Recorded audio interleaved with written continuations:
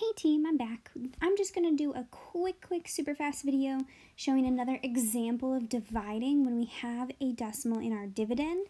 So let's jump right in. We're going to do 8 5/10 or 8 1/2 divided by 2 equals n.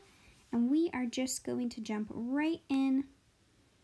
8 5/10 divided by 2. Right away, guys, when you have that decimal in your dividend, you don't even have to wait till you get started to put that decimal in the correct spot up here. It's always going to go in line.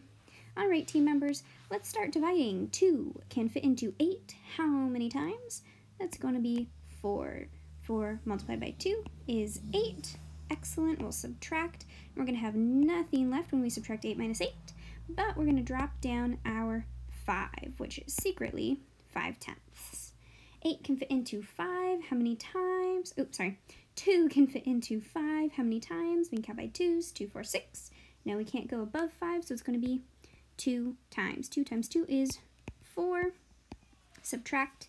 Keep in mind these is secretly 2/10 multiplied by 2, so that is 4/10. We're going to have 1/10 left.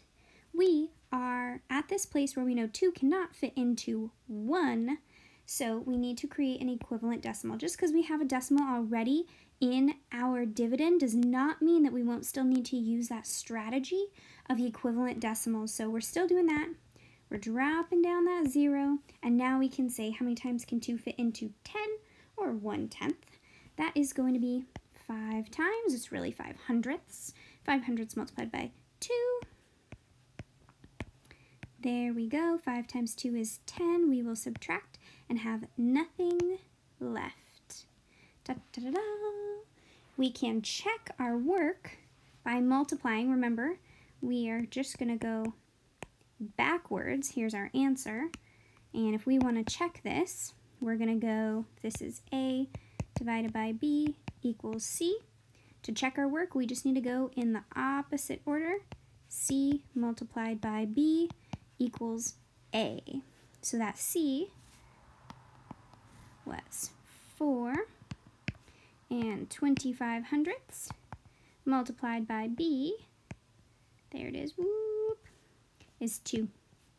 And that should equal 8 5/10. Let's see if we have it. 2 multiplied by 5 is 10. Carry the 1. 2 multiplied by 2 is 4 plus 1 is 5. 2 multiplied by 4 is 8. 850?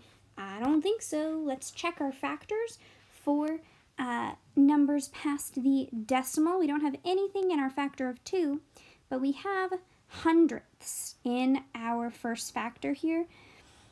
That means we've got to have hundredths in our product. So when we put our decimal in, we get 8 50/100ths. We know that 8 50/100ths is equal to 8 5/10. Those are equivalent decimals. So we can celebrate that we checked our work properly. Excellent job. Very nice. Beautiful.